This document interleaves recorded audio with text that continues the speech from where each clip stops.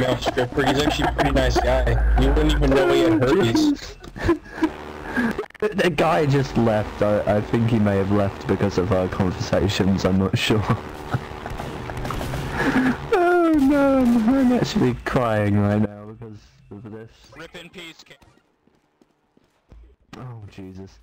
Anyway, basically, well, actually, I'm gonna give you a more in-depth story on this. Basically, a few months after me and Blair started going out, she wondered about things that she could do to, like, you know, please me. And I asked that maybe she could, like, trim the hedges. She took this totally wrong. She actually, I actually meant like trim A quick little the actual disclaimer here. bush He means outside. vaginal hair. I did not mean vaginal hair by that, but she took it the wrong way. So,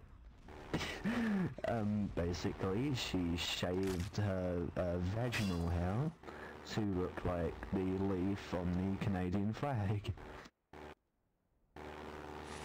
Wait, does that mean that you want her to actually trim your actual hedges and that would get you off?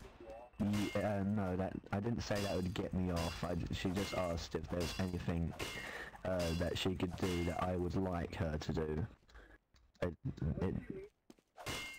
I meant, by trim the hedges, I mean actually trim the hedges. Like, outside in my front garden. Trim the hedges. Because I thought they were getting a bit big. The people could barely get into, like, the front part of my house because of how big they were. So I didn't know what to really do, so I just asked Blair. I mean, I didn't correct her about it because I didn't correct her because I just thought it was so good that I just went, sure, let's keep it. So I never actually told her what I really meant by trim the hedges. That's disappointing because for a second I thought I found someone else who got off the hedges being trimmed. No, I don't get off to that. Wow, thank you.